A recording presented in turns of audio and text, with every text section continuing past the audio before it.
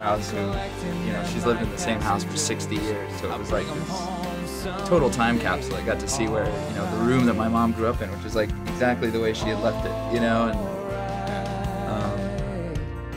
I mean, obviously that was the catalyst for the second verse, finding that note, which I still actually have that note sitting on the bedside table next to my bed.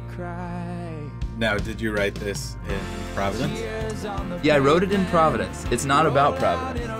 I was on tour and we were driving down through the East Coast, and I was driving the van, and I had this well, what happened was we were driving. I think we were driving through Rhode Island, and I said, I was like looking through all the pictures on my phone from the tour so far, and Ross, who was the tour manager, said, you know, we're passing through Providence, and by the time I looked up from the pictures, I'd missed it. And I was like, okay, well, switch seats with me. I have to write this down, and that's when the song came out. Very, very nice. Very nice. So next year we go into a totally different vibe. Now, this song, Elephants in Water, was the first one that we recorded for this project. Before we even moved up to LA, we had started recording this. Pre-LA. This was back in my old studio in San Diego, in University Heights. And just listen to those oohs. That was, well, we'll hear it again. Yeah, so I remember approaching you at a certain point, probably early this year, and just saying like, hey, you know, I think we got to get some of these new songs down. Yeah. You know, Elephants in Water, Devil in Me. These could just be great, you know, with full production, full band.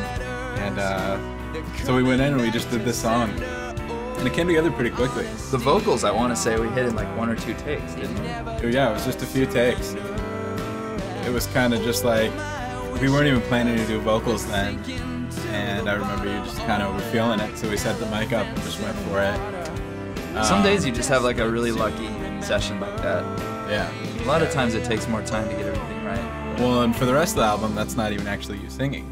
That's right. That's right. That's Dan. It ended up being me. I think you played some bass in the verses, though. Well, what happened was I just kind of stood there and talked out all the verses, and you just auto-tuned the crap out of it. No.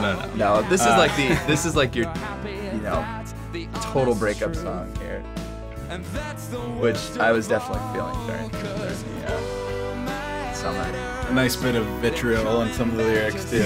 I hope you think of me in puke. I like that. I like saying the word puke night after night. As much as I hate puking, anything with puke in it, any song with puke in it, okay in my book.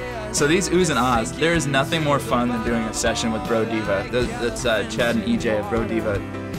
And the truth is that aside from Russell and Chad and EJ, everything else on here is Dan and I.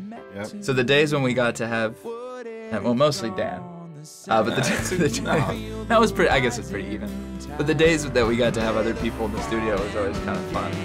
And Chad and Earl just get so, oh my god, they just have the best energy. They come in and just totally fun. They get a take right, and it's like, oh my god. And at the time we were recording in San Diego, we were recording in this apartment complex, and Dan had to tell him to keep it down because it was a little bit later at night, and I had neighbors right upstairs, and they were just screaming, and it was so much fun. I felt like such a jerk, but after every take, it was like, all right, guys, I know you're really excited, I know we're really having a good time here, but we gotta just keep it down a little bit. Well, because when they and keep in mind these guys are so good that they usually get it very, very right very quickly. So like, it's always this big celebration. It's like, oh my god, dude! and we're all like fun. Hugging each other and like fake punching, and it's just great. Yeah, and you can't help but love it. But being the tenant, and poor Dan had to sit there and like be like, okay guys, I'm so sorry. That is awesome, please. but please, could you just keep it down? Quiet, for God's sake, I'm gonna lose my apartment. I like what Earl does at the end of it. Just those oohs right here. Let's have a moment where we just listen.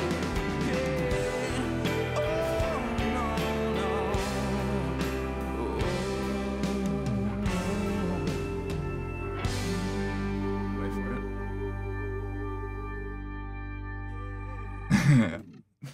That was EJ at the end. I love that track. That really did come out nice.